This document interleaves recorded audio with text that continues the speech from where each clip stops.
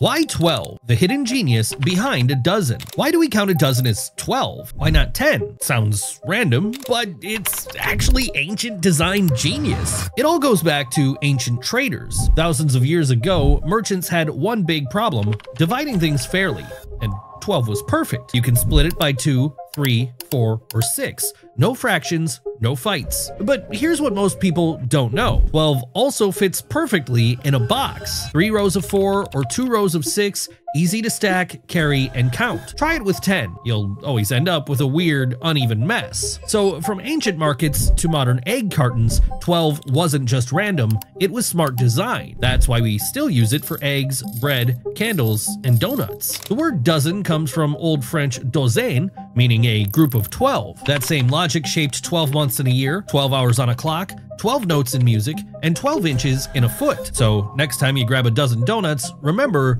the world may run on 10, but it was built on 12. If you like this video, subscribe.